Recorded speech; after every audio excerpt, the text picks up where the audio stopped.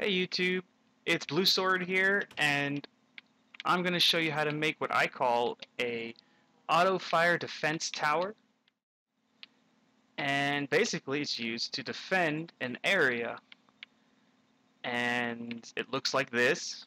I could probably make it look better later on, more symmetrical, but for now it looks like this, and this is how it works. You just turn this on, and it automatically fires whatever you put in there. Snowballs, of course, will fire out, or items that you put in there will just sort of fall out. And you can put arrows, and in this case I put snowballs. And I'm going to show you how to make that right now.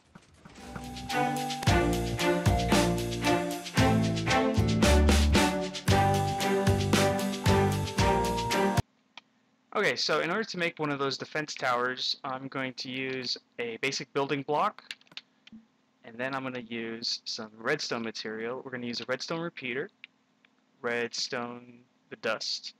You can use a button, but I chose a lever. A lever will stay on. A button will just click on and then click off. A sticky piston, and a dispenser, and your ammo, and I'm using snowballs.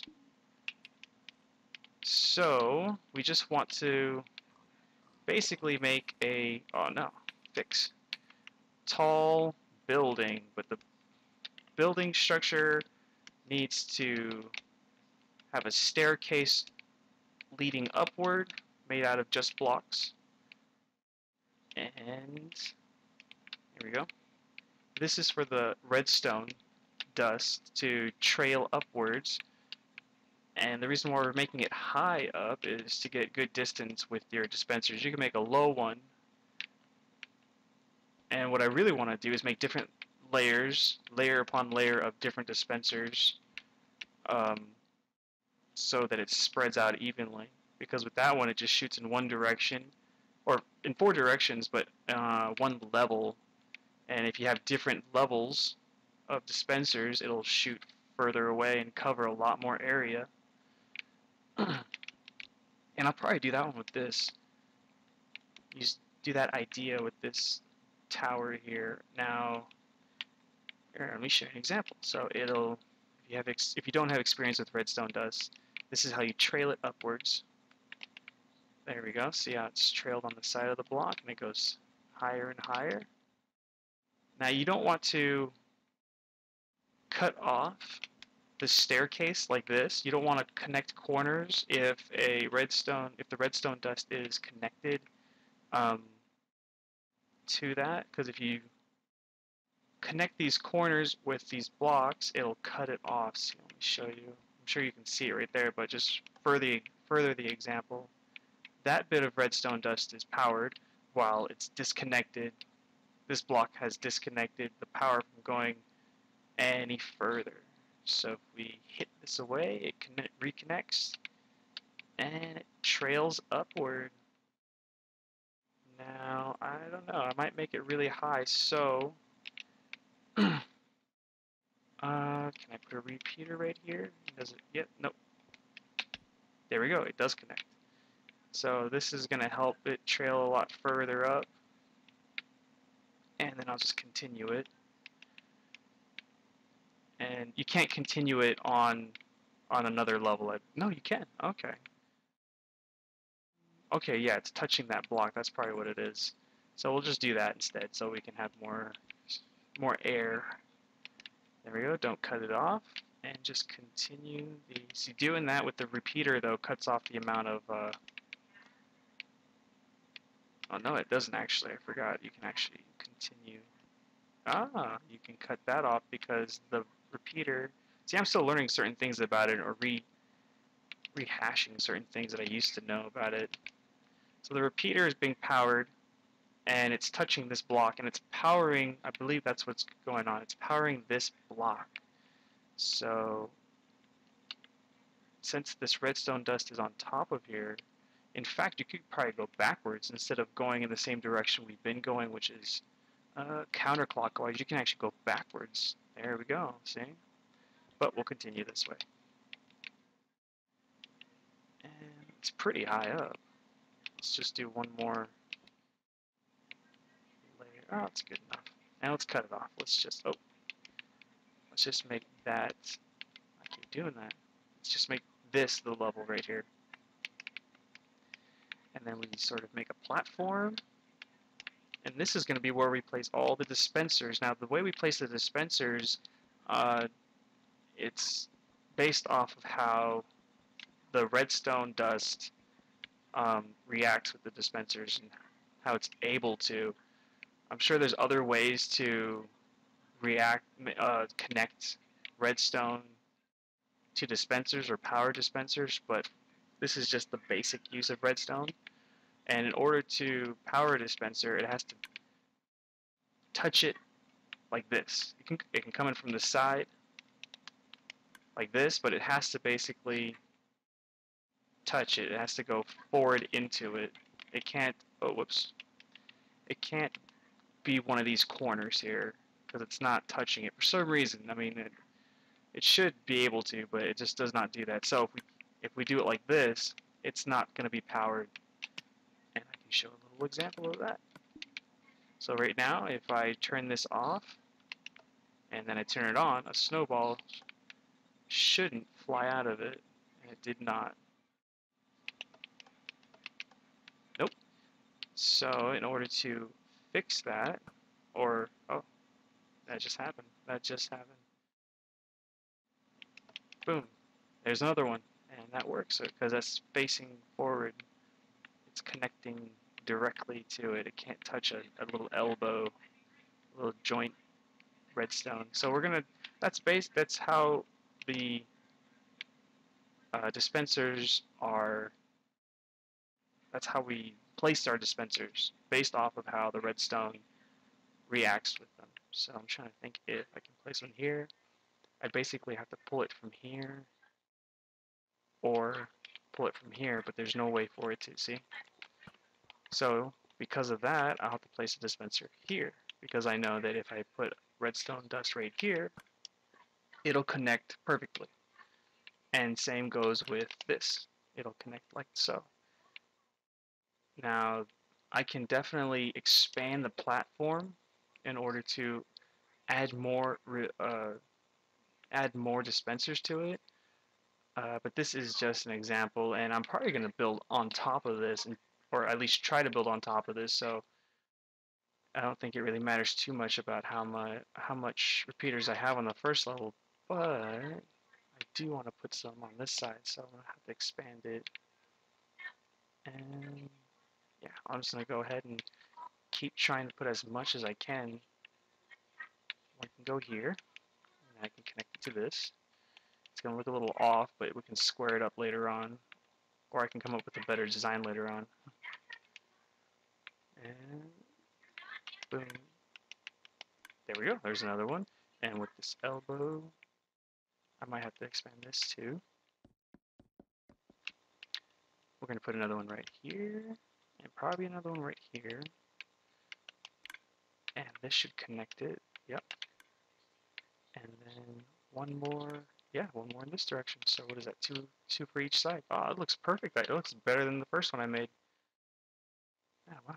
But it's a little off from the tower itself, which is okay. It doesn't matter. We're going to be covering this all up later on too, so we're not exposed, and probably put this lever somewhere higher, like here, eye level. Well, there you go. Now I just got to fill it with all these, with a lot of snowballs. Oh no, I completely forgot the automatic part of it, the most important part that makes this tower so special. And you might be able to figure out what that is. But I'll show you just in case. That actually has to do with what I already talked about, and that's cutting off part of the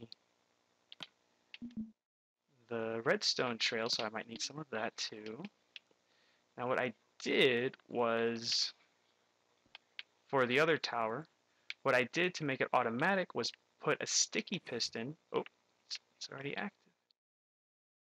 I put a sticky piston right around the trail of the redstone dust, and I attach to the sticky piston just a block, any block, and what happens is it cuts off. See, it activated it. So when I add this extra block, it cuts off the trail of redstone dust, and it turns it off right away. When it turns it off right away, it it closes up the piston. It retracts the piston, which lets the power through again, and it activates the piston. So it does this very fast. I'll show you. There we go. So it's... Oh, let me get out of the way. I wonder if it broke it. Did it break it? Oh, it didn't. It's just you can't see it, I guess. I wonder if, let's see, maybe I'm doing something wrong. It should be working. Is it going too fast? Is it... What's going on? Let's turn this off for a second and see if the block is even still there. It is still there. So what should happen is the sticky piston should shoot out the block, cut off this. Okay, so I took another nap, and well, before I took a nap, I figured out what was going on, and I did this last time. The first time I made this one, and I can't believe I forgot. But good thing I remembered. For some reason, I don't know why it does this, but I was putting it way too low, which I don't think it should make a difference, but I guess it made the difference in this one. So I put it up a little higher and with less blocks. And so it's just one nice straight tower, so I can just cover it up evenly. But it should do the trick now. Let's see what it does. No, I think the block got stuck here. So it's supposed to be doing this, but I guess if you turn it off at the wrong, there you go, it's rapidly firing. This is what makes it the rapid fire. What's sad about it though is that if you turn it off at the wrong time, I guess it leaves the block. I turned it off at the right time. I'm sure there's a way to fix that too with some sort of circuitry, but for basic uses, I don't mind too much on that. But there you go. You've got your redstone dust that leads up to the top, the automatic part of the tower, which cuts off the power and then reconnects it in an instant.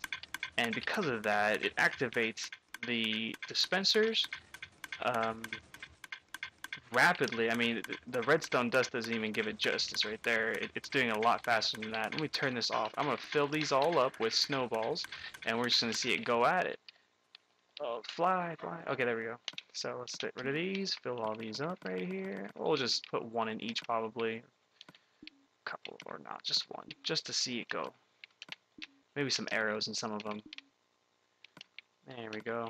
Maybe put some rocks inside some of the snowballs just so that they don't see it coming. You're terrible. There we go, and I think this one's good. Here we go, let's see it go.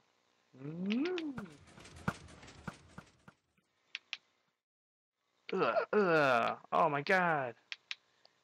Alright, let's turn it off, and I'm gonna make another layer and see this go even higher and with more ammo. And I'll probably have to find a way to trail it upwards here. That should be it. There we go. Each one is filled. Honestly, it's exciting. Let's see how it goes. Bunch of snowballs everywhere. Oh man. No. Oh, you know what? I forgot that sticky piston there. You have to give them a block to work with, and it should be ready. Oh, I gotta zoom out real quick, or slowly. Boom, boom, boom, boom, boom, boom. Oh, this is so cool. There's only 16 in each one.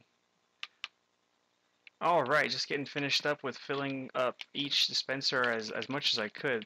Some of them have odd objects or odd items that I put in there instead of snowballs, but each one should be filled to capacity. I'm going to shoot this thing off and finish up this video here. And there we go.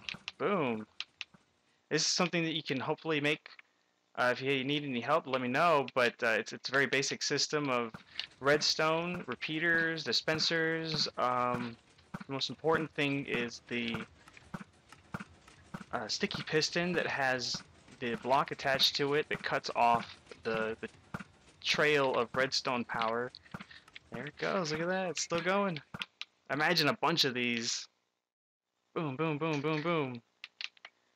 I hope you like this video. It was very fun to make this, and I hope I can put more into this later on, and hopefully this has inspired you to make something out of this too, because I don't really see this around. Maybe someone already made one, but oh, there goes the odd items. Yeah. Also, remember to put the sticky piston up high. For some reason, it doesn't do it when it's low. It shouldn't make a difference. I don't know why it does that. It might just be something that I'm doing. Wow, it's still going. Oh, it's probably because it's got 64 count. Use arrows instead of snowballs because there's 64 count. If you max out the arrows, it's 64, and if you max out snowballs, it's just 16. There you go. And that'll last a lot longer than snowballs. They just go out. So that's it for this one, the auto fire defense tower, and hopefully you liked it. If you do, like, comment, subscribe, or just keep watching. And I'll see you guys later.